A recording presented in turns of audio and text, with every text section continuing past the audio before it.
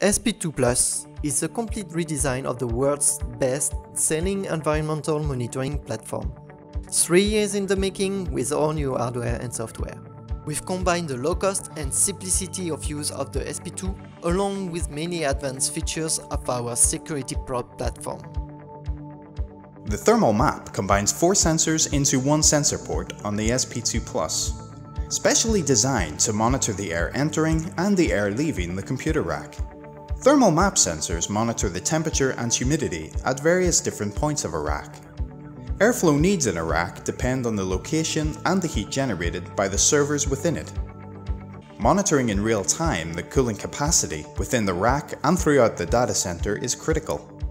The thermal map can be placed at both the front and at the rear of the cabinet. Thermal map sensors are essential to find hotspots in your data center.